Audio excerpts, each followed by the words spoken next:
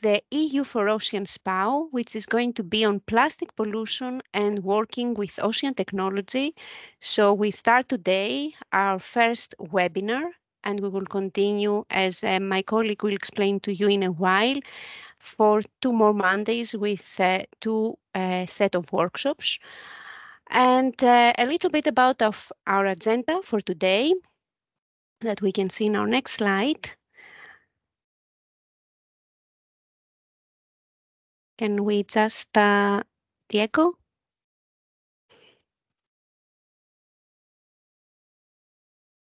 We are going to have a short introduction about what is SPOW and what Scientix is doing by my colleague Isidora. And then we will continue with an introduction to ocean literacy by our first expert, Francesca Alvisi. And we will continue with a network of EU Blue Schools by Dominika Wojciech. And of course, as we said, we'll have some time with questions. Isidora, so what is this SPOWs? What are these SPOWs about? Can we have some more info? Thank you very much, Irini, for having me here tonight and for this introduction. Before I tell everyone what are SPOWs and what Scientix do regarding to SPOWs, I first would like you to ask to please sign the signature list because through these emails we can prove that you attended the workshop. We can as well send you the certificates and share information about the upcoming sessions with you using the emails you provide in the signature list. So please, if we don't find you in the signature list, we cannot share further information with you. So SPOWs are science project online workshops that are coordinated by Scientix, and Scientix is a community for science education in Europe. It's an initiative of European Schoolnet that started as Horizon 2020 funded project in 2010, and it became an initiative of European Schoolnet in 2023. As I said, it is a network of all people working in the field of science education, so teachers, researchers, policymakers, and other STEM professionals. And Scientix aims to promote and support the European-wide collaboration among all of these stakeholders. And we provide various channels and services to our users and our stakeholders. So in this case, Scientix offers benefits to communities like supporting projects, offering training to educators, as well as visibility and networking opportunities. Why do we do this? Because we know that many publicly funded projects like EU4Ocean that aim to improve STEM education and to share different information about different burning topics. These projects tend to work isolated and information tends to reach only people who are involved in the project. So when the project's finished, the information gets lost, and Scientix is actually trying to solve this problem by ensuring collaboration between the projects through these workshops as one of the ways to help disseminate their information, newsletters, digest presentations, and we try to ensure that all information is still there somewhere, which is on the Scientix portal. Scientix portal has a lot of different information, a lot of different resources for both projects and teachers that you can use in your classrooms. So you can go ahead to head to the Scientix portal and check it out. When it comes to the science project online workshops more in detail, these are workshops related to specific topics. They tend to be very interactive, and we aim to share information from the projects and resources developed within different projects that are useful for teachers and useful in classrooms. And these sessions, these events tend to take 3 weeks, with first session like this one today lasting for 1 hour, and 2 sessions that are for 1.5 hours, and they're more interactive sessions with specific speakers. Tonight, we're going to share with you more in general what is going to happen throughout the workshop itself. Lastly, before I give you back to Irini and to our speakers, I wanted to share the certification procedure with you. So participants of the SPOWs are eligible for a certificate of participation. However, the certificates will be issued only to participants who attend all 3 sessions, who actively participate in the sessions, and who have signed the signature list.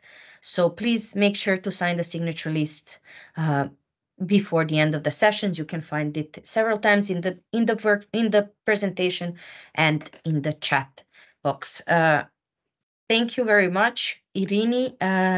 You can go ahead and take over. Yes, thank you. Thank you very much, Isidora. Just to mention here that in the signature list, participants will be able also to select which slot of workshops they would like to attend for the next 2 weeks.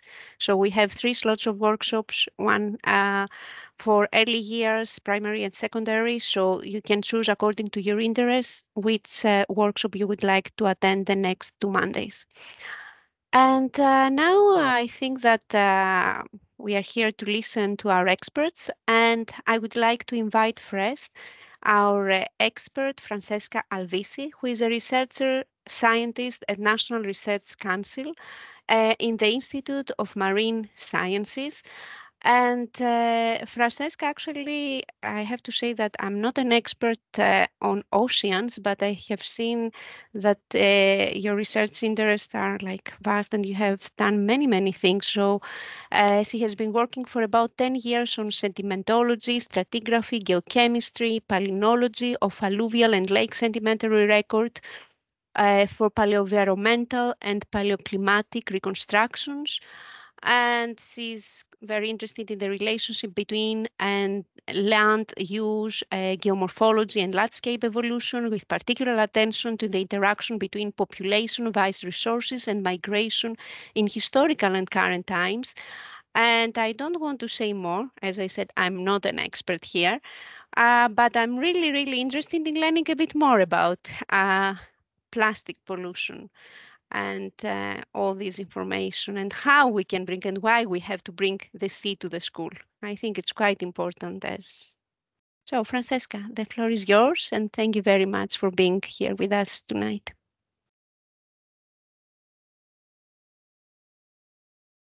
You just need to unmute your microphone because we cannot listen. Great. Thank you. So thank you very much, Irini, and thank you to the organization for inviting me to this session and to introduce this session. So my expertise is, I am a marine geologist, so my expertise is in part of the ocean science, but I have done different things. So I hope to be able to just to introduce you the ocean literacy, that is a kind of walk through the ocean science or marine science world. So my introduction will be to the principles and to the some of the main topics that are there. And so can I just need to take control? Yes, just to take control now. Okay, so this is the first slide. It's okay? Yes. So this is the second. It's okay? Great. Okay, perfect. So I will not focus on plastic and on technology, because my role today is to introduce to the general to the many concepts and many issues and many fields that can be explored by working on ocean literacy. And just briefly starting by from the concept, the ocean literacy is defined and an understanding of the ocean's influence on you and your influence on the ocean. But what does it mean? So this means that an ocean literacy person understand the essential principle and fundamental concepts, can communicate about the ocean in a meaningful way. So if you know more, you can understand more, and then talk about these issues with with a sense, with a main sense, and is able to make informed and responsible decisions regarding the ocean and its resources. We hope so. What does this let's say this concept come from?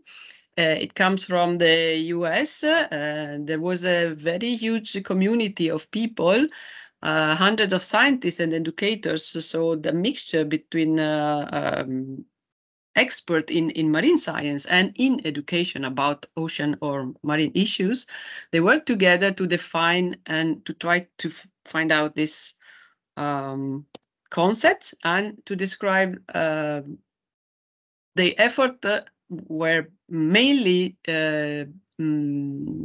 dedicated to examine what was done until that time, and then to work on the previous material in order to define what is ocean literacy, to assess what the public knows about the ocean, and also to try to redress the lack of ocean-related content in state and national science education standards, instructional material and assessment. So they understand that these issues were not present, and so there was a need to work on it and to bring it to the society, to the school, of course, educational system, but to the society. So it's very briefly, of course, is a summary. What was happening in Europe? One of the main, let's say, subject of this ocean literacy movement now in Europe is MC. It has a long tradition.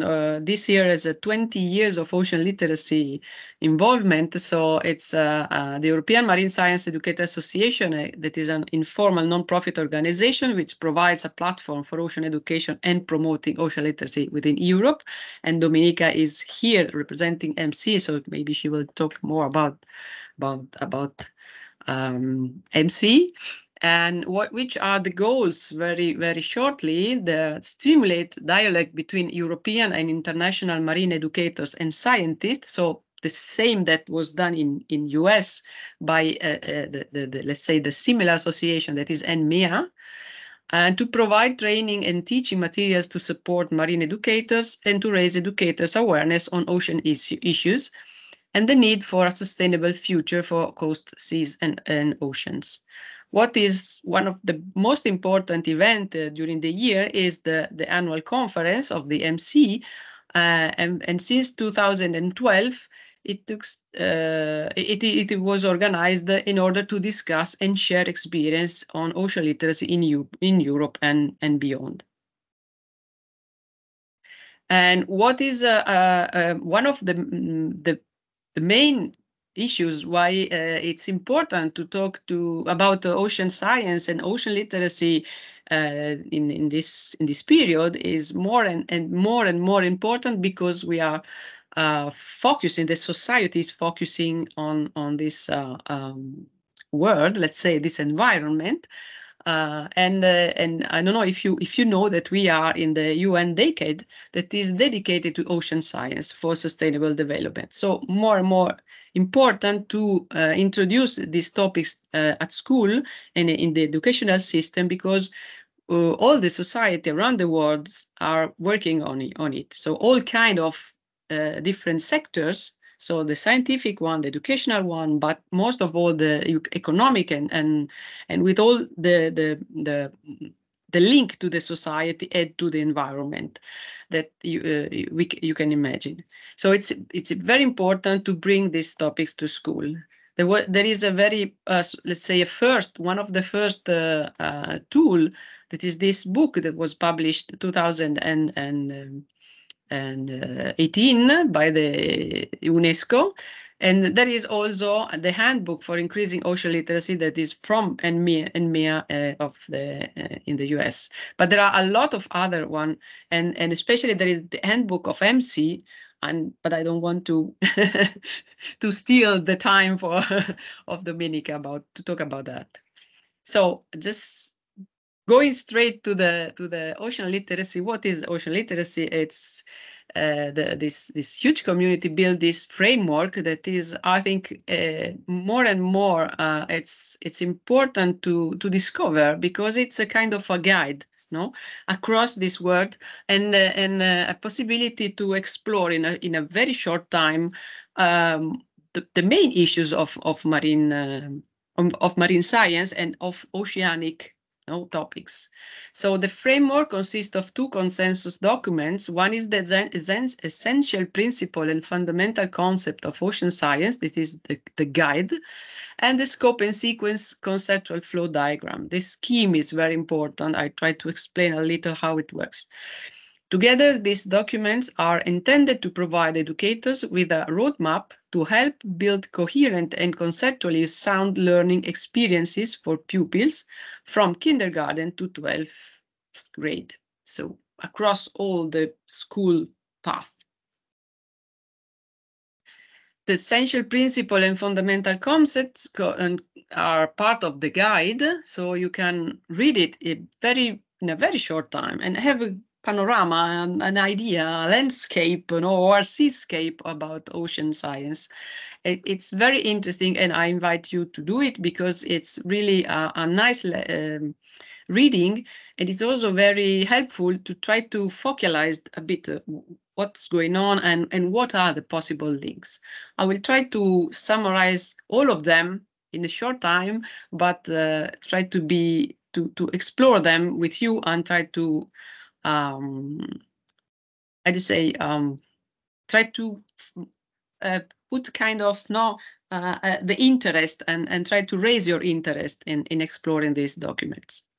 So the scope and sequence conceptual framework diagrams, it's a little bit complex, but it's really easy to understand. I think this is the picture that is available, let's say, and you have the ocean literacy, the 7 principles here, and each principle have 4 levels of complexity, and you can scroll it down and to investigate the levels according to your school and to the age of your pupils. So in each of these little rectangular, you have a scheme like this, and they are more and more complex because they are structured to have a level of complexity that is increasing from top to bottom. And the title is Identify the Ocean Literacy Principle and the Learning Grade.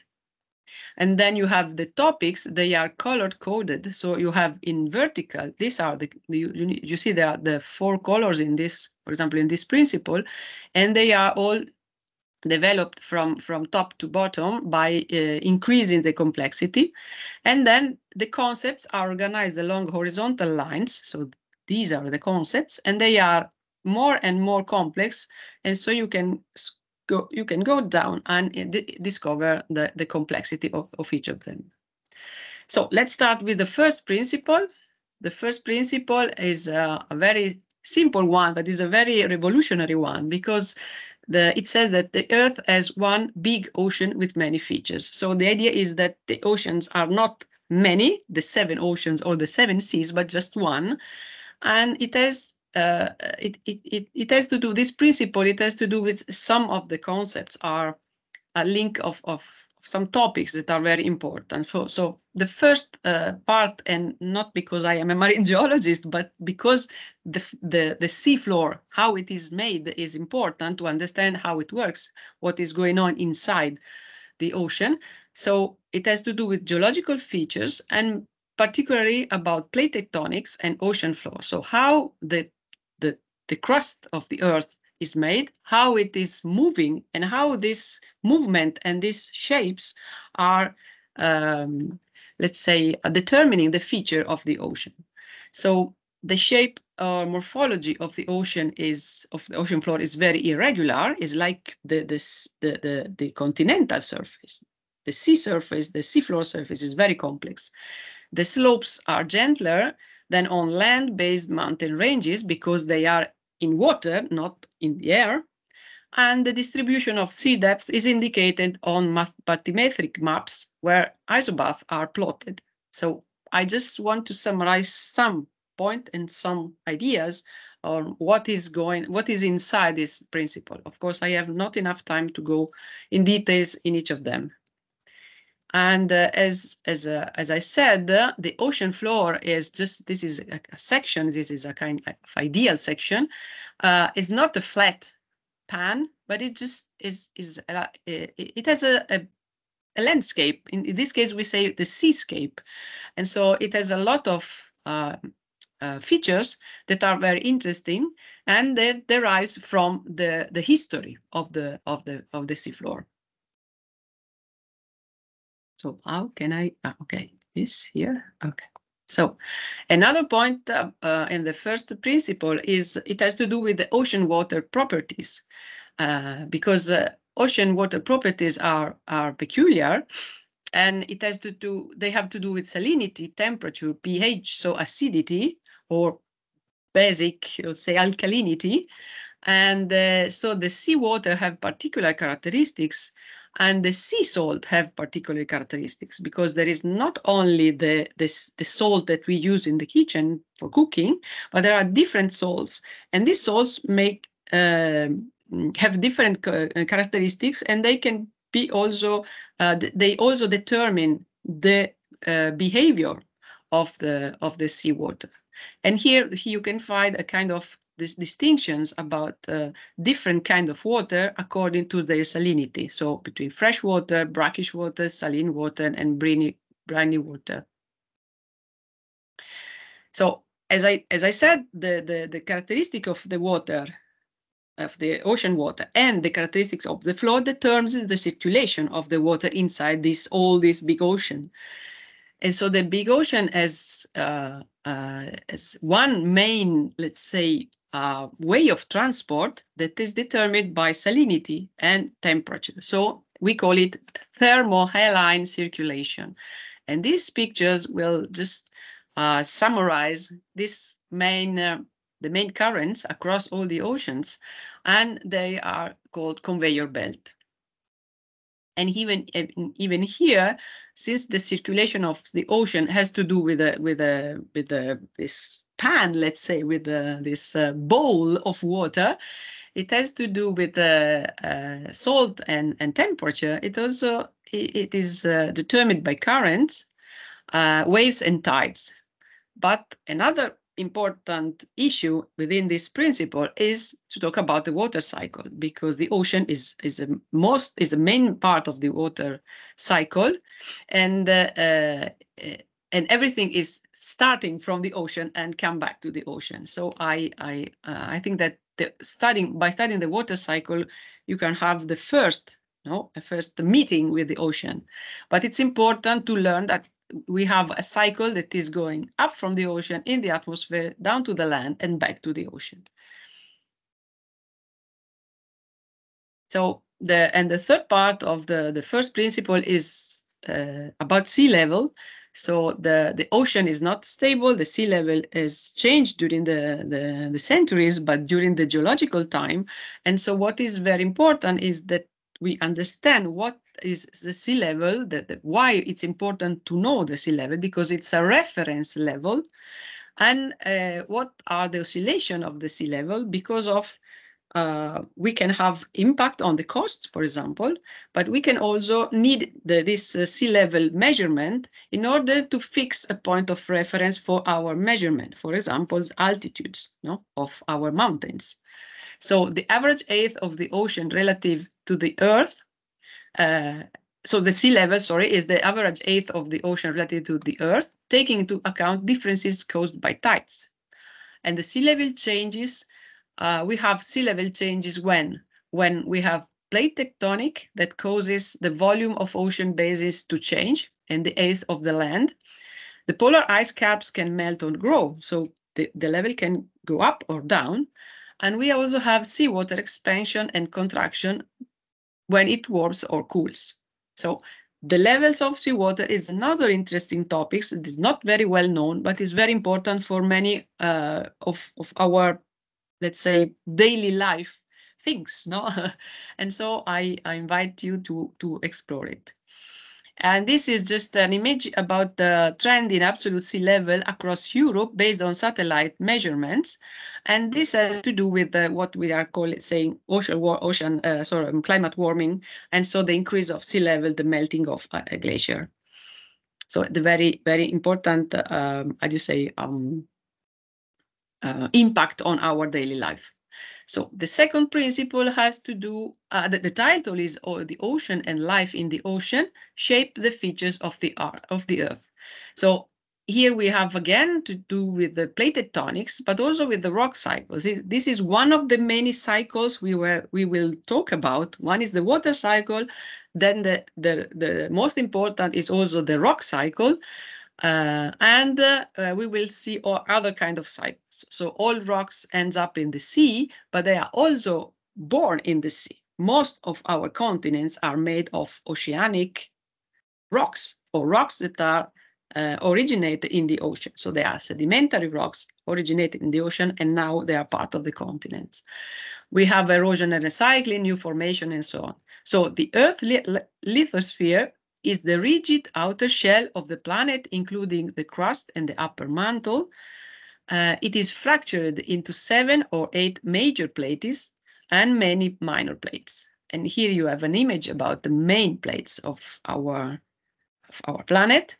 And where the plates meet, their relative motion determines the type of plate boundary. So they can be convergent plates, divergent plates, or transport plates. So this also determines the shapes of our ocean floor and, of course, of the continent.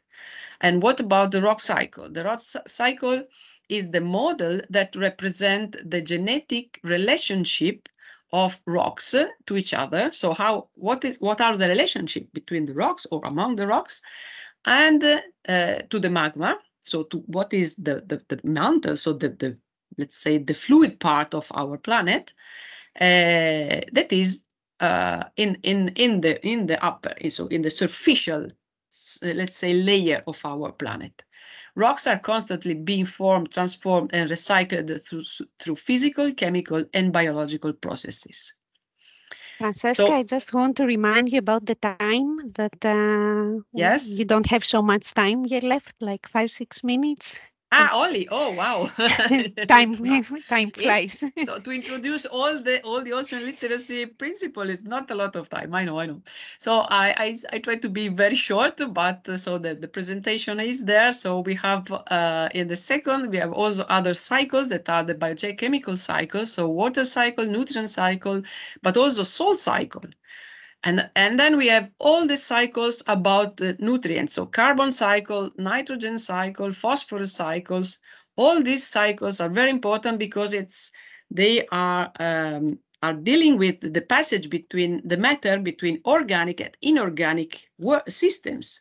So these are very important part of our functioning, of the function of our planet. So they are most important to be understood. So there are phosphorus, there are a lot of other cycles that bring across the matter. So the third principle has to do with weather and climate. The difference between weather and climate are very important. I have not time enough to go into the details, but weather and climate has to do with Earth's heat budget. But also it has to do with the topography, altitude, latitude, rotation. So the climate are defined for the continents. So they are dealing with how the continents are made and what is the relationship between the continents and the ocean. So there is also an issue about the global climate change, of course. So what is the interaction between the ocean and atmosphere, and how this interaction is changing now because of our impact on the atmospheric CO2, for example. So there are a lot of interaction between ocean and atmosphere, and these are very important for the moderation of weather and climates. And there are also other influence that are on the currents, for example, on the living organism, and so many other influence. So What are the consequences of the global climate change? This has to do with us, but not only with all the organisms. So it's important to know how they interact and how they can change the system, both the atmosphere and the ocean. And this is a very interesting images of the European Environmental Agency about the climate change impacts on Europe. So you can explore it. So the fourth principle is about the ocean that makes Earth habitable, and this has to do with with oxygen production and the cycle of oxygen. So oxygen is another important fundamental element, and it comes from the ocean, especially at the beginning, but still now it's important. And there is a history about this oxygen origin, and I invite you to explore it. It's really very interesting.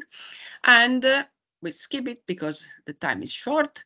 And there are also another point very interesting that is about this. The study of the rocks, and especially sedimentary rocks, allowed us to understand or to reconstruct the history of our planet, and also the most of the rocks that are outcropping on the continents are of marine origin. For that reason, ocean makes Earth habitable, not only because of oxygen, but also because of the roots of the continents, of our structures, the rocks of the continents. And and the history of life on Earth has been reconstructed through the sedimentary rocks, and many animals and many organisms have originated in the ocean. They are still in the ocean, some of them, some not. These are some examples. These are some fossils and some actual or present animals that have can testify the link between the origin of life in the ocean and our present life. The fifth principle have to do with habitat and ecosystems and life. So the ocean supports a great diversity of life and ecosystems. And again, you can see many sketches, many schemes that are summarizing this link between all these systems. And what is interesting is that the ocean is a three-dimensional environment. So there are many more habitats and niche than on land. And this has also to do with the features of the animals, of the organisms that has developed to be able to cope with this environment that is particular. And the limiting factors, for example, for photosynthesis is temperature and light. So what is the vegetation, let's say plant, even if algae is not plant, but anything, anyway, the vegetation part of the primary production is linked and is determined by the presence of temperature and light. This is an image of chlorophyll, how it is distributed across the globe. And it has to do with ecosystem diversity. As I told you, there is a vertical zonation and a horizontal zonation.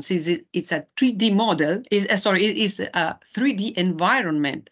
This is a very important feature, and maybe we don't think about it enough. So these are some of the sketches you can find about the zonation of marine life.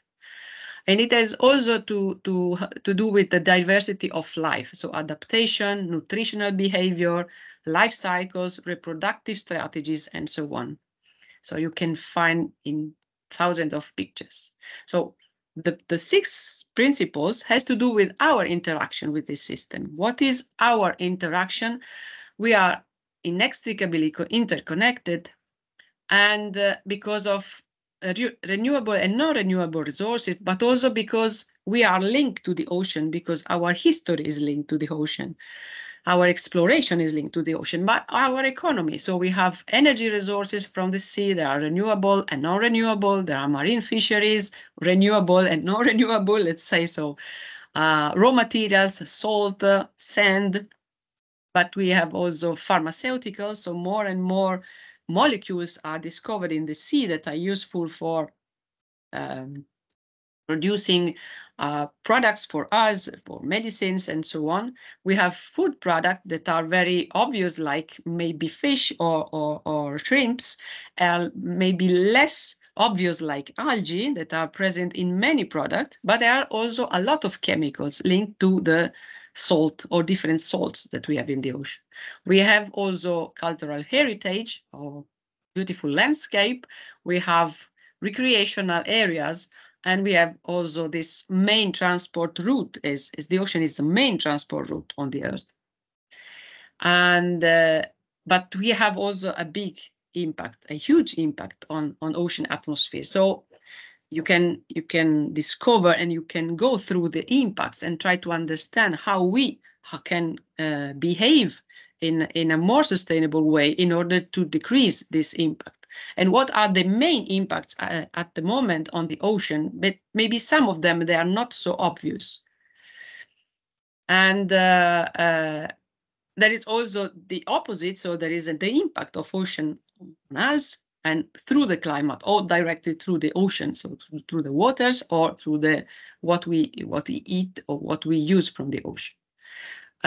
We have a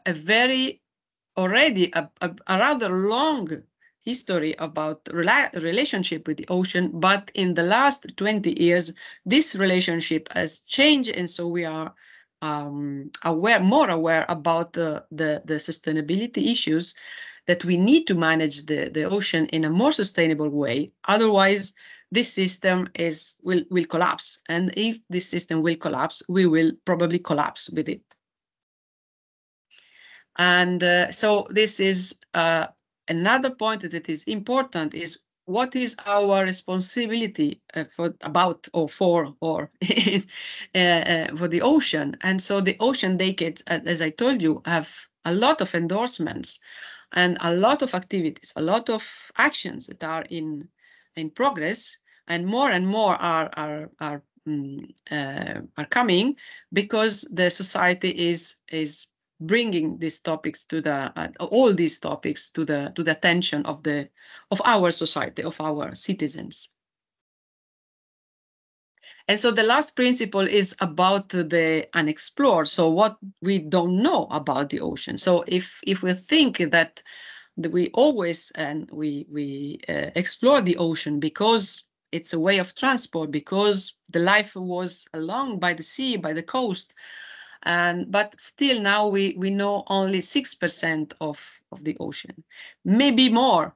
Some of the exploration are not very well known because they are made by private companies. So we don't know exactly what the private company knows about the ocean. We know that from the scientific point of view, we know less than 10% of the ocean, even if we know general things about the ocean, but specifically we were not able to investigate particularly the deep ocean, that is now the new frontier. But our history of exploration is a long history. We have a lot of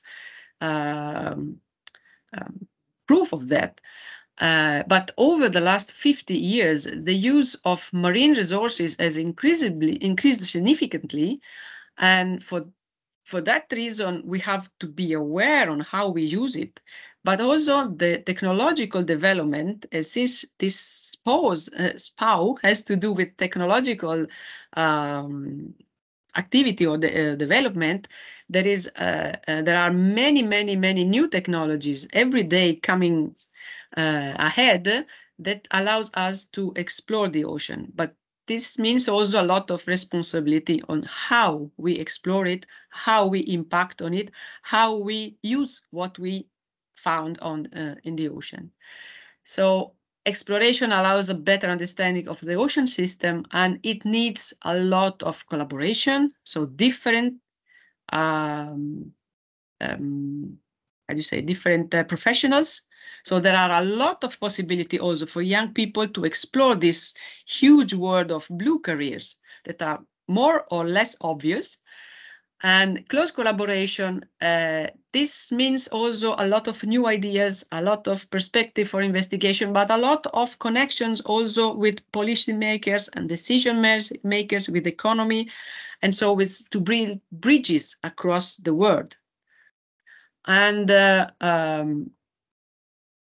ocean, since it is largely unexplored, we need more and more, as I told you, a lot of new technologies. And so this is something that it has a very huge field of investigation, of technological development, of research transfer to the economical sector.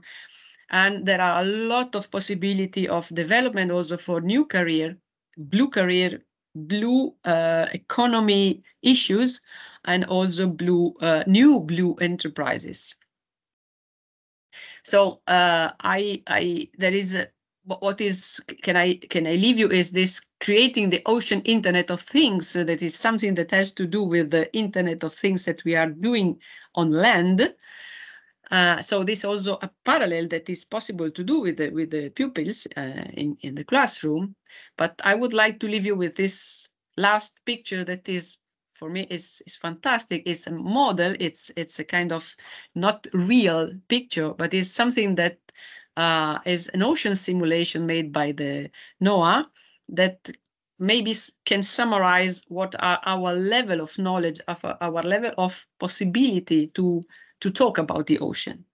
So I think that this is one of maybe the best way to say thank you and hello, sorry, and I hope you will be able to understand something, because the time is really too short to talk of all these wonderful issues.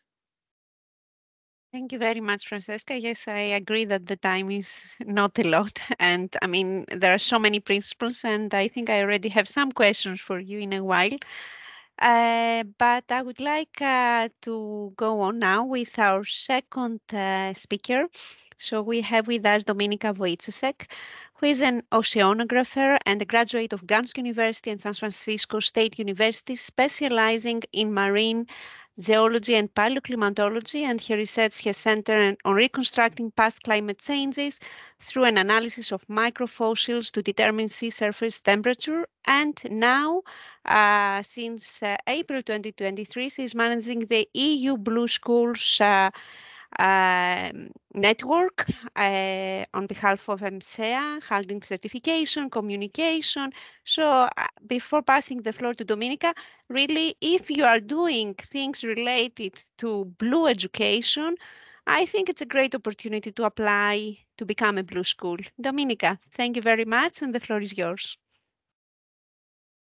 Thank you very much for this introduction. I will just see if the slides are changing correctly. Did it change? You could take control. I did take control. Yep, and now it's working. Okay. Yes. Okay, so thank you for this introduction. Yes, I am in fact working for MC, and I am managing the Secretariat of the Network of European Blue Schools, which means I keep in touch with teachers, evaluate presentations and everything. I will try to speak really fast so we still have some time for questions. First, I would like to give you a little bit of a background on the EU4Ocean Coalition, because the EU4Ocean name is being thrown here and there, and people sometimes get confused. So the EU4Ocean Coalition is an initiative of the European Commission, because the European Commission sees that need to advance and enhance ocean literacy among European citizens. If you remember from Francesca's presentation, ocean literacy in the simplest terms is the understanding of our influence on the ocean and ocean's influence on us. So without that knowledge, without that understanding, we are not, as a society, we're not able to manage our ocean resources in a sustainable manner. So that's why European Commission invests time and money into creating this more ocean literate society. And this is mostly done through bottom-up approach. So through engagement, direct engagement with various stakeholders across European Union. And in order to do that, the EU4Ocean Coalition was formed with three major pillars that tend to engage with different types of stakeholders. One of them is the EU4Ocean platform that brings together institutions, organizations, businesses, research institutions, blue economy industry, civil society, education, for them to be able to collaborate, to find partners, to share new ideas, to develop the ocean literacy in their own institutions. The second pillar of the EU4Ocean Coalition is Youth4Ocean Forum, which is a platform for collaboration for young professionals, people ages 16 to 30. And that also is a platform for them to collaborate, to share ideas, to connect with like-minded people, to find maybe career and development opportunities. And the third pillar is the network of European Blue Schools. And that is the way to engage with teachers, with students, with schools, and introduce blue education and ocean literacy into schools. So we are just one part of the EU4Ocean coalition. So what is a blue school? A European blue school is, in the simplest terms, a school that brings the ocean into the classroom. As I mentioned before, this is a grassroots or a bottom-up initiative. So we engage directly with the stakeholders. Unlike a top initiative where, you know, maybe a Ministry of Education in your respective countries would force the schools to accept new blue curriculum. That is not what we do. We work with teachers, we work with students in schools in order to bring the ocean into the classroom through them rather than from the top. This is mostly done through projects, through project-based learning, so sort of developing additional activities that connect with the curriculum, but allow to bring in new knowledge. And we call it Find the Blue. We used to have a Find the Blue challenge. So finding your own connection to the ocean. Again, ocean literacy is understanding our influence on the ocean and ocean's influence on us. So finding the blue is understanding that influence, or a part of it, a little part of it that is directly connected to us. And through finding the blue and developing a project around it, teachers and students learn something new, change their school, change their environment, and hopefully have positive impact on the environment. Why do we need blue schools? This is one of my favorite slides. I have been using it for a while now. It is at least my third presentation with it, because it really shows the disconnect between us and the ocean or water that we have in this world. On the left-hand side of the slide, you can see a salmon as it is when it's alive as a fish, and not many people can recognize it. Most of us don't know how the salmon looks like. What we connect with the salmon is what we can see on the right-hand side. Well, maybe not fillets, floating in the water, but this is an image that was very popular online about 1.5 years ago when someone prompted artificial intelligence to create an image of salmon in the river. And it is funny, but it is also tragic, because artificial intelligence learns. I mean, we teach us, people who create artificial intelligence, we feed it information, or it gathers information online, and that's how it learns how the world looks like and then can output information. Well, in this case, we can clearly see that us as a society, we perceive salmon not as a living fish, but as food. And you can test it for yourself. If you Google salmon and click on images, it will mostly show you food, not actual fish. And that is a disconnect, because it is okay to eat salmon and there's nothing wrong with it. It's very nutritious, it's very healthy. But I mentioned to you that European Commission recognizes the need for ocean literate society in order to sustainably manage our resources. And that's exactly where ocean literacy comes in, because if we don't remember that salmon is also a fish that needs to grow for a certain time, needs certain conditions to grow, needs food, needs time and space, very specific places to spawn, lay eggs, and procreate, reproduce, then we will not be able to eat the salmon. And the thing about salmon is that It is a fish that is very important to our culture and to our economy. It is the top aquacultured or farmed fish in Europe and in the world. And as such, it is also a top fish that we eat. It's usually tuna and salmon. So it is very important to us. It is also an anadromous fish, which means that it lives in the sea, but it migrates upstream, up rivers for spawning, so for laying eggs. And so there's no excuse if you don't live on the coast. You cannot say, oh, I don't know salmon because I don't live close to the sea. This fish is present across the continent in fresh waters, and it is one of the top freshwater catches in Europe. So it really is present in our waters, but still the majority of us cannot recognize this fish when it's alive, only when it's food. And it was also very much for centuries, very much connected. As Francesca said in the sixth principle, we are with the ocean, we are inextricably interconnected. And so we are with the salmon because it was always present in our culture and it provided nutritious food that was very important. And Vikings or people from Wales and Scotland, many centuries ago, already knew how important that fish is and praised it almost like a saint or a god. And in the 21st century, we have a disconnect and we don't understand we forgot how the ocean works and how we depend on it.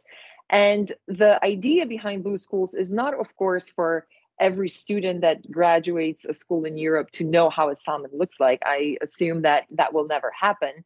But this is, again, to restore this connection with the ocean and understand how we work with the ocean, how we influence the ocean, and how the ocean influences us. We don't have much time. I have 2 more slides left, but I also, for the preparatory materials, I asked the participants to read about the principles behind the EU Blue Schools, the ones like project-based learning, open schooling, and being an agent of change. So I think I can skip this slide and save some time for questions and answers. We can discuss the principles and the foundations in that part of the presentation. We have 10 criteria to become a Blue School. I would not also focus on that right now to save some time. You can find it in the handbook. You can find it on our website. You can use the QR code on the screen to get to our website. You can also always email me at info@blueschools.eu if you have any questions about the criteria, how to become a Blue School, where and how to submit your application. You are always welcome to do so, and I will answer all of your questions. Thank you very much, Dominika, and thank you that you managed to wrap up everything in such a short time. But as you said, there is the material there that we shared with the participants, so I think they can have quite a lot of information there, useful for their work. I would like, before we proceed to the questions, just to let you know that maybe you know that the EU4Oceans is one of the project partners of the Science Discovery Campaign 2024. So this year's the Scientix STEM Discovery Campaign is a joint international initiative co-organized with the LifeTerra project, and the initiative invites EU educators, projects, organizations, libraries, schools, universities, youth clubs, and all interested stakeholders across Europe and beyond to celebrate careers and studies in the field of science, technology, engineering, and mathematics. And the campaign invites participants to share any STEM-related activity or action that you have organized, then contributed, and you did until May 2023. And these activities can take many forms: by organizing or attending an event, implementing a learning scenario, attending, organizing a workshop, a project-like activity, festival, a webinar, inviting experts in your class. So if you had done things like that related to ocean literacy, you can participate and submit your activity until the 30th of April 2024. I would like to thank both our experts for their contribution today, which I think it was really, really interesting and useful. And I will see in the next two workshops, two sessions of SPOW, what we are going to do. So thank you all very much. And it was just the official closing that we can close the recording. And now we can proceed and see if you, as participants, have some questions that you can share. And I see that already